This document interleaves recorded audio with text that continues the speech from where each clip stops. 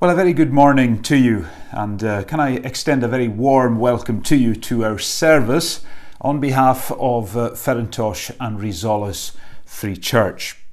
This online service is being held in conjunction with the morning service at Risoles. We're delighted that you're able to be with us, and we trust that we will know God's blessing as we worship in the Lord's name. Our call to worship this morning, the words of Psalm 104, verse 36. Praise be to the Lord Almighty, O my soul, the Lord adore. And we're now going to respond to this call as we sing together the words of Psalm 95. It's the Scottish Psalter rendering, O come, let us sing to the Lord. Come, let us everyone a joyful noise make to the rock of our salvation. Psalm 95, verses 1 to 6, to the praise of God.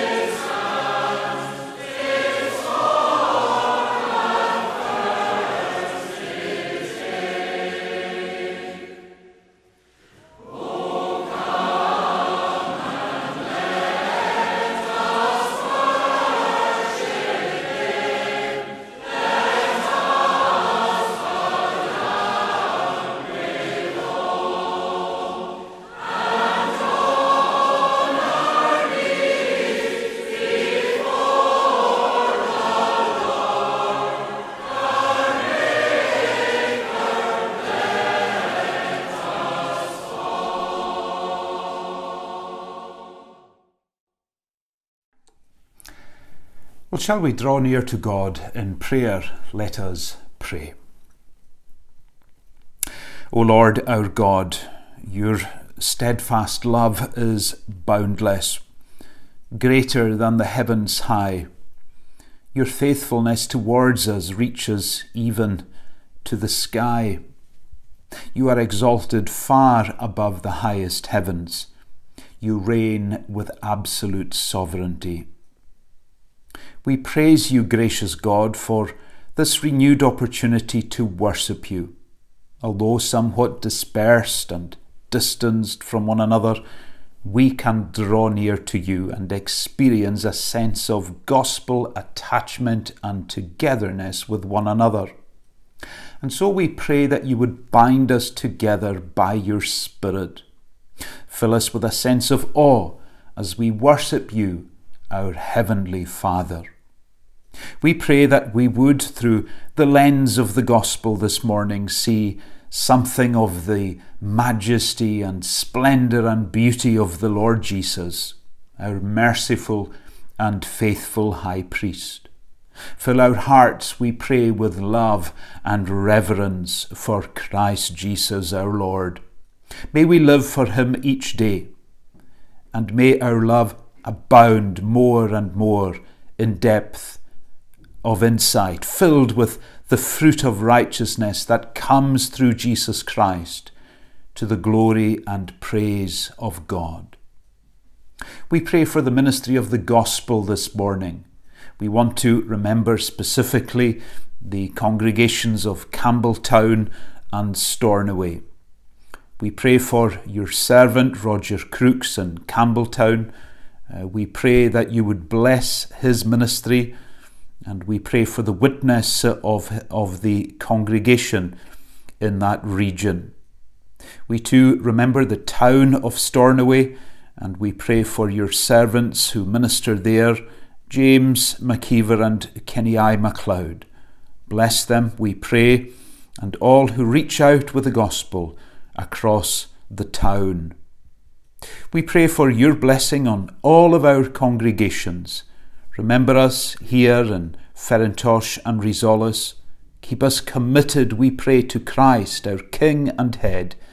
Safeguard, we pray, all whom we commit to you this day, those who may be ill, those who may be in need of being upheld, strengthened and sustained by your grace.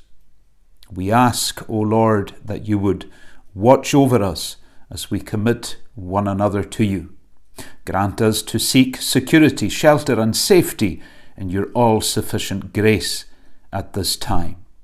Pardon all our sins, for we confess our wrongdoings, our shortcomings and our failings. We seek forgiveness for all of our sins, and all we ask and you is in Jesus' name and for his sake. Amen. Well, boys and girls, it's so good to have you with us this morning, and I'm delighted that you have joined us. Now, today we're going to speak a little about broken promises. A broken promise can leave us feeling shattered, sad, and betrayed. Maybe you've experienced that. Someone promises you something, but they don't keep their promise, and you feel let down, badly let down. Imagine you receive a letter telling you that you have won £1 million. All you have to do is call a telephone number you've been given to claim your prize. So you dial the number. It begins with the digits 09. Half an hour later, you're still trying to get through. Almost an hour later, you get nowhere. Then the line goes dead, and you try again several times over. But you then realise that there is no prize. You've been tricked. You've been misled. You then find out that calls to 09 numbers are the most expensive type of premium rate numbers you can call, around £2 a minute. You've lost hundreds of pounds trying to claim your fake prize of £1 million. A broken promise. This kind of thing happens a lot. You know, I once read of a motorbike enthusiast who paid £2,000 for a motorbike on eBay. The seller promised him free delivery of his new motorcycle straight to his door. He was really looking forward to riding on it. This is what arrived several days later. Yep, a toy model motorbike. He had been hoodwinked, conned. Well, broken promises can have a devastating effect on our lives. I also knew a couple who were going to build themselves a dream retirement home. The timber kit to build the house required a deposit, so they had to pay in advance around £25,000. The supplier promised to deliver the kit, however, it never arrived. Why is that? Because the supplier went bust. The supplier ran out of money and the business folded. The couple never received any timber. Instead, they were left shattered. Boys and girls, we live in a world of broken promises. And you might be asking today, who do I trust? How do I know that they will keep their word? What if she breaks their promise? Well, there is one exception to the rule, and that is the Bible, God's word. The promises of the Bible are trustworthy and true. God's promises are always 100% guaranteed. Now today we're going to reconnect with Abraham in Genesis 12. We were there last week. Remember how God tells Abraham to go on a journey? Abraham has no idea where God is leading him. We're going to call this going without knowing. But God promises to be with Abraham. God promises to bless him. And God promises to make him a blessing. So how will Abraham respond? Well, we read, so Abraham went as the Lord told him. In other words, the Bible tells us that Abraham takes God at his word. He doesn't doubt God. He grasps God's promises and off he goes. And he will not be disappointed or let down. So will you dare to be an Abraham and take God at his word? Begin by reading your Bible. Reflect on God's many promises for you. And remember, God will never, ever let you down. And remember this, all of God's promises are yes and amen in Christ Jesus. Safe and secure, trustworthy and true. Amen.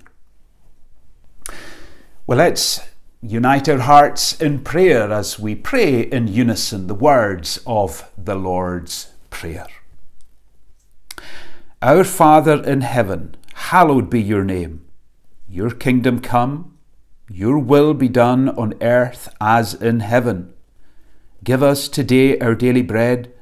Forgive us our sins as we forgive those who sin against us. Lead us not into temptation, but deliver us from evil. For the kingdom, the power, and the glory are yours, now and forever. Amen.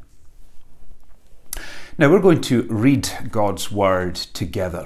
Turn with me, please, if you will, to the book of Genesis, chapter 12, and we'll take up our reading at verse 1. So we're going to read Genesis 12, verses 1 to 9, followed by a New Testament reading. This is God's word. The Lord had said to Abram, "Go from your country, your people, and your father's household to the land I will show you. I will make you into a great nation, and I will bless you. I will make your name great, and you will be a blessing. I will bless those who bless you, and whoever curses you, I will curse. And all peoples on earth will be blessed through you." So Abraham went as the Lord had told him, and Lot went with him. Abraham was 75 years old when he set out from Haran. He took his wife Sarai, his nephew Lot, all the possessions they had accumulated, and the people they had acquired in Haran, and they set out for the land of Canaan, and they arrived there. Abram travelled through the land as far as the site of the great tree of Moreh at Shechem. At that time the Canaanites were in the land. The Lord appeared to Abram and said, "To your offspring I will give this land." So he built an altar there to the Lord who had appeared to him. From there he went on towards the hills east of Bethel and pitched his tent with Bethel on the west and Ai on the east. There he built an altar to the Lord and called on the name of the Lord. Then Abram set out and continued toward the Negev. Our second reading is taken from the New Testament, the letter to the Hebrews, chapter 11 and at verse 8. Hebrews 11, 8 to 12. By faith, Abraham, when called to go to a place he would later receive as his inheritance, obeyed and went, even though he did not know where he was going. By faith, he made his home in the promised land like a stranger in a foreign country. He lived in tents, as did Isaac and Jacob, who were heirs with him of the same promise. For he was looking forward to the city with foundations, whose architect and builder is God. And by faith, even Sarah, who was past childbearing age, was enabled to bear children because she considered him faithful who had made the promise. And so from this one man, and he as good as dead, came descendants as numerous as the stars in the sky, and as countless as the sand on the sea shore. Amen. And we trust that God will add his blessing to the reading of his own holy and inspired word. Well, we're now going to engage with our reading from the book of Genesis, chapter 12. Now, last week we began a series on the life and faith of Abraham. We're calling it simply Exercising Faith. Now, last week we began by focusing on Abraham's calling and his commission. We focused primarily on verses 1 to 3. Today I'd like us to focus on verses 4 to 9, again under two headings: Abraham's submission and Abraham's devotion. So let's begin by focusing on Abraham's submission. Let's begin with this question: how does Abraham respond to God's calling? Well, look at verse 4. So Abraham went, the Bible tells us, as the Lord had told him. Now, there is nothing to suggest that Abraham questioned his calling, that he hesitated, that he faltered. There is no evidence whatsoever of time wasting or resistance on the part of Abraham.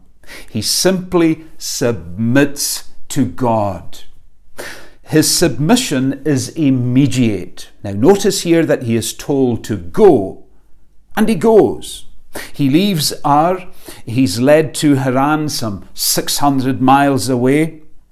This man of faith, as Paul refers to him in Galatians 3:8, goes with immediate effect. One writer refers to Abraham's departure here as prompt obedience grounded in faith. And it absolutely is. Now, not everyone on the pages of the Bible responds to God's calling with submission. Remember, Jonah did the very opposite. He resisted God's calling and he rebelled. Instead of going to Nineveh, this runaway prophet made for the Mediterranean Sea. But remember, it didn't end well for Jonah. Neither will it end well for you and I. Now, we may not be swallowed up by a large fish as a result of our disobedience, but God will show his hand. The words of Proverbs 21:30, there is no wisdom, no insight, no plan that can succeed against the Lord. Jonah learnt that to his cost, and so will you and I if we resist God's calling. So when God speaks, we would all do well to listen. Just from a personal perspective, in 1998, I was conscious of a growing sense of calling to ministry. However, I faltered, I hesitated, I put off.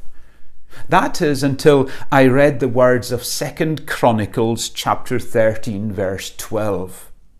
Do not fight against the Lord, for you will not succeed. Well, needless to say, I submitted my application without further delay. Now, perhaps God's word is prompting you today to submit, to finally submit, to respond to God's calling in your life with obedience. Perhaps it's time to stop dithering and delaying and deferring. Well, follow, if you will, in the footsteps of Abraham. Now look at verse 5 here. Notice that Abraham is not alone. Notice that he's accompanied by his wife Sarai. She stands by Abraham and supports him. Now God has a plan and a purpose for Sarai as well. Now this will unfold later, but the important point here is that she goes with him. Would Abraham not have shared his calling with her? Well, whatever was said, it's apparent that Sarai also responds with a spirit of submission. She'll accompany her husband.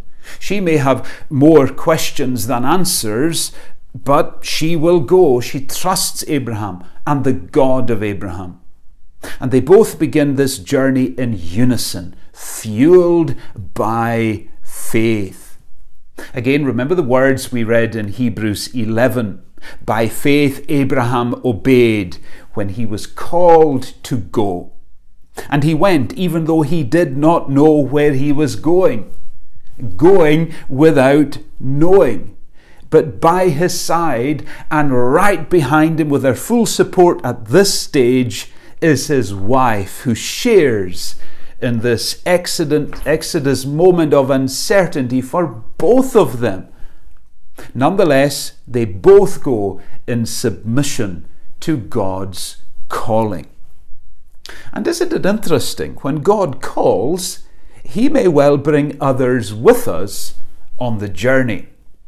Not as reluctant passengers, but as gospel partners to bolster and encourage us in our Christian service. It may be a spouse, it may be family members or friends or colleagues, workmates, brought together in the providence of God to serve with us. When we read the Gospels, we see how Jesus called the 12, and in Mark 6 began to send them out 2 by 2. Look at the missionary activities of the early church. Peter and John work in gospel partnership, as do Paul and Barnabas and Paul and Saul. But the Old Testament is no different. Think of Moses and Aaron, or Moses and Joshua. Think of Esther and Mordecai. Think of many others who work in unison with one another. But it's not just Sarai. There is reference here to Lot, that's Abraham's adopted son or his nephew, who comes along as well. You know, the words of Psalm 110 verse 3 really do echo in the background as we read this narrative. The psalmist says, "Your people offer themselves willingly." In other words, they volunteer freely, they serve gladly in the day of your power. So Lot follows in Abraham's steps of faith. Will you do that this morning? Notice too verse 5. The people they had acquired set out with them. Servants, herdsmen, they all accompany Abraham. Let's call this the ripple effect. This spirit of submission that we see in Abraham, we see it in others around him as well. Now, As we journey with Abraham, we notice that there has been a stopover in Haran. Now, it's merely a pit stop, but I do wonder, might Abraham have thought that he had reached his destination? When we read chapter 11, verse 31, we read that they settled there. Now, you might say, is this not far enough for a 75-year-old and his aging wife? Well, no, not from God's perspective. God's calling for them equates to an onward journey. You know, God may at times take you and I to crossroads and junctions in our lives, and there we have the opportunity to pause. He may call us out of one mission field, out of one ministry scenario, and lead us into another. The key is to wait upon the Lord. And Abraham does just that. God says, "Go, Abraham." And we read in verse 4 here that he went. Now, the word went can also mean to follow. In other words, he followed. God says, "Go." God begins to shepherd him, and Abraham follows suit. You and I are to wait until we hear God's voice saying to us, "Off your feet, go." We have to wait patiently, prayerfully, receptive, sensitive to God's voice calling us, how we need the ear of Samuel. "Speak, Lord, for your servant hears." Well, let's move on to Abraham's devotion, because not only do we see submission, but we see devotion in Abraham's life. He journeys on. He devotes himself, doesn't he, to the Lord. He's led to the land of Canaan. He's led, more specifically, we read here in verse 6, to the site of the great tree of Moreh. Why is this mentioned? Why is it so significant? Well, interestingly, the word Moreh means teacher. So this was probably a pagan site for reading and reciting Canaanite oracles. There, in this region, the people worshipped a moon god. But God sanctifies this spot by appearing to Abraham. Here, Abraham will be taught the oracles of Almighty God. Now, the symbolic significance of this is quite remarkable in itself. Here, the Bible highlights very clearly that God is able to transform a site, a location, a community, a country, a nation, from darkness to light, from being extremely secular to becoming spiritual. Think of the Highlands of Scotland, not unlike this great tree of Moreh. The Highlands were once distinctively pagan until the transforming, reviving, reforming power of the gospel swept across the region in our recent history. Look at verse 7. God speaks here and says, "To your offspring I will give this land." Now, think of this from Abraham's personal perspective. There are two major obstacles here. His wife is barren. Chapter 11, verse 30, she had no child. And the sheer number of Canaanites everywhere you look, who are clearly preventing Abraham from settling in the land. So how will Abraham respond? With utter disbelief? Does he think, right, this is the moment where I engage in a damage limitation exercise and I retreat, I'm going to return to Ar? No. Look at verse 8. He builds an altar. Now, this is not a spontaneous build, but a purpose-built altar that's been raised with reverence, with devotion, driven by a spirit of worship, and it's dedicated to the Lord. In a word, He consecrates the promised land to God and acknowledges in this moment that what is impossible with men is possible with God.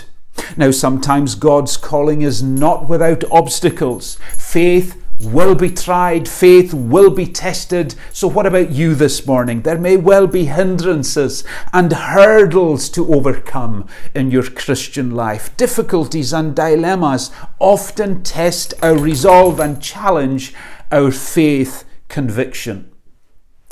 Now, Abraham's descendants, the children of Israel, will discover that the moment they enter Canaan, the Jordan River, the city of Jericho, and many other obstacles will, in no uncertain terms, test their faith. Now, how are such obstacles to be overcome? Well, there's only one answer to that question: by trusting unreservedly in the Lord, which is precisely what Abraham does here. And this is highlighted, of course, for our encouragement. Again, verse 8, Abraham moved on from there and then pitches his tent between Bethel and Ai. Again, with devotion, he will build an altar and he will call upon the name of the Lord. Notice the pattern here. He presses on and then he stops, as if to say, to persist, I need to pray. To persevere, Abraham must commit the next leg of the journey to the Lord. So he prioritizes prayer. The altar and prayer go together, dovetailed as one. He commits each leg of his journey here to the Lord. He prays for grace to fuel his faith so as to journey on. And doesn't he lead by example as we close this morning? God's work necessitates prayer, doesn't it? Abraham's throne of grace is ours as well.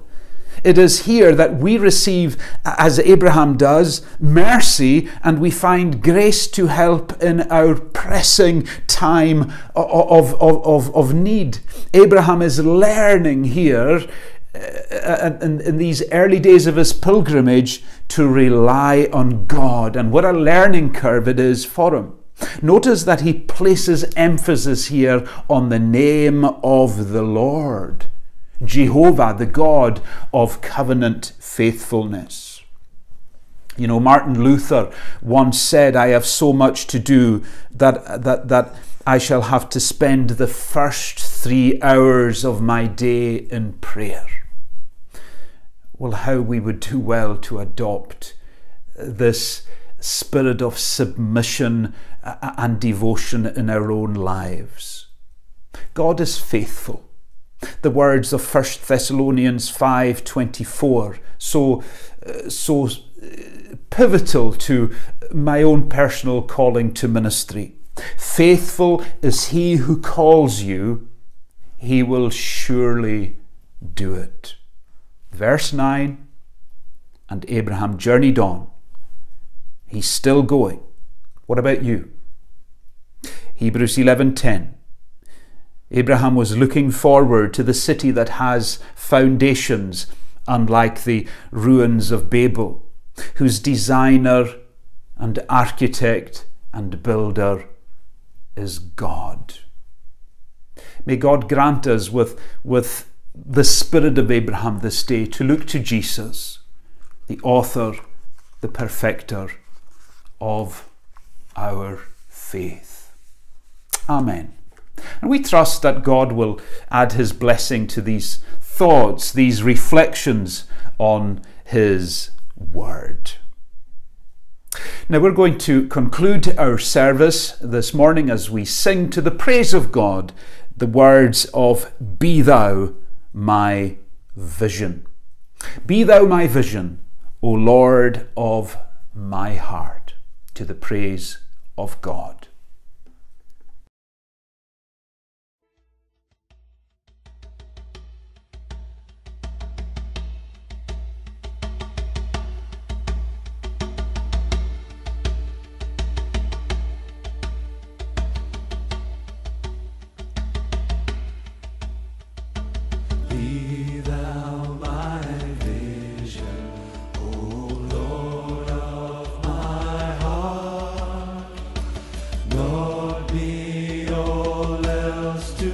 me, save that thou art.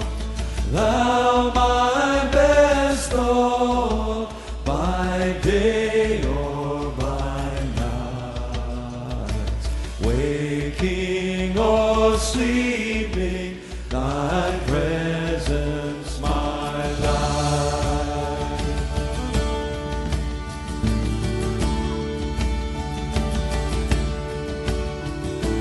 Be thou my wisdom, thou my true word. I ever with thee, thou with me, Lord. Thou my great Father, and I thy true Son. Thou in me dwelling, and I with thee one.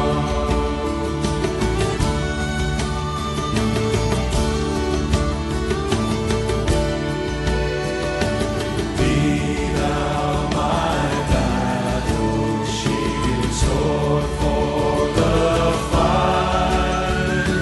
Be thou my dignity, thou my delight. Thou my soul shelter, thou my high tower. Raise thou me heavenward, O power of my power.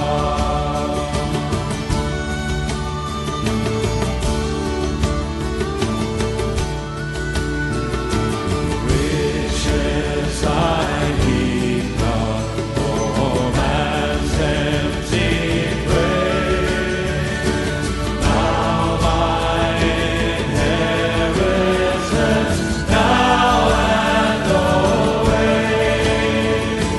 Thou and thou only, first in my heart. My King of heaven, my treasure thou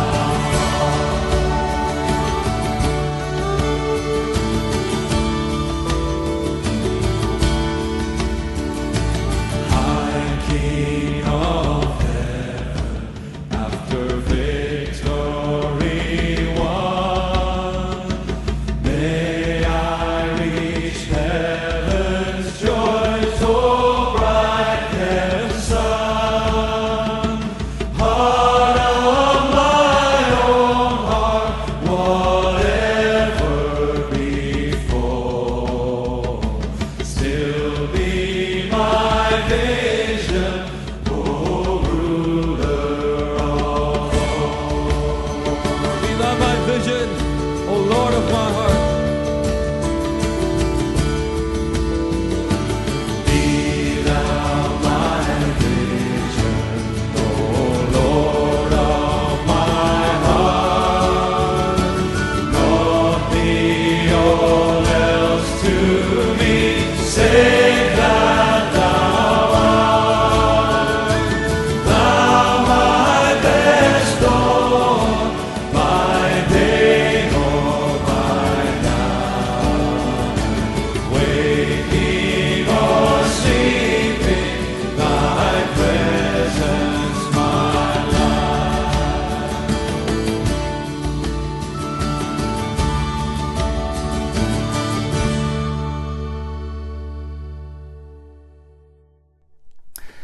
Well, let's bring our service now to a close with the benediction. The grace of the Lord Jesus Christ, the love of God the Father, and the fellowship of the Holy Spirit remain with us all. Amen.